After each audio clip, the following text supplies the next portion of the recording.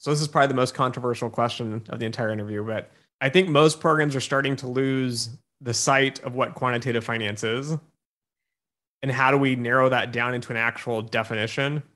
And of course, I'm always up on my soapbox telling people if you're not building models of some sorts, you're not a quant.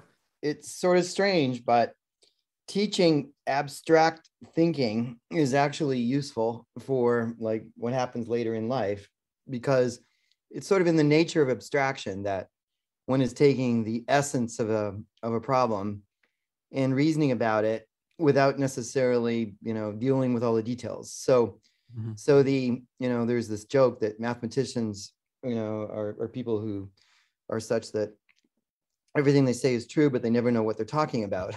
And, that's how math can be defined. And so you ask what quantitative finance can be defined. Well, we define the quantitative side of that is that everything you're saying is true, but you don't know what you're talking about.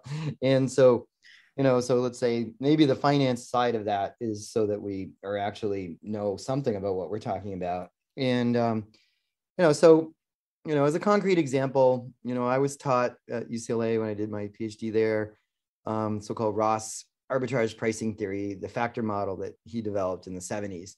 And it's an abstract thing. There's N factors, none of them named, and they have certain statistical properties, like they're uncorrelated with each other, and there's an error term uncorrelated with that.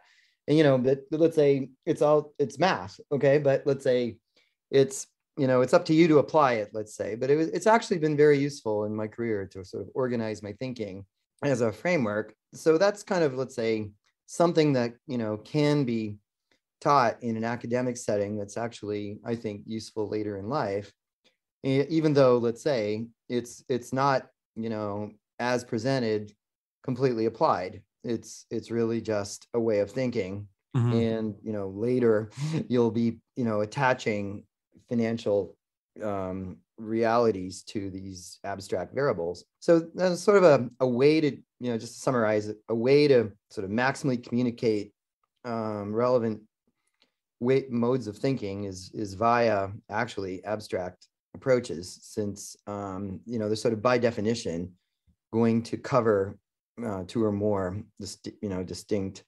applications, which is very much in line with what you were saying, I think. So get the basics across, like linear regression, without knowing what necessarily the dependent variable is as a name and what the independent variable is as a name, so it's okay. I mean, if you know how there's a theory for that, it's important to know, I'd say, just because, that's one of the most, that and Taylor series are probably the most widely used things in practice,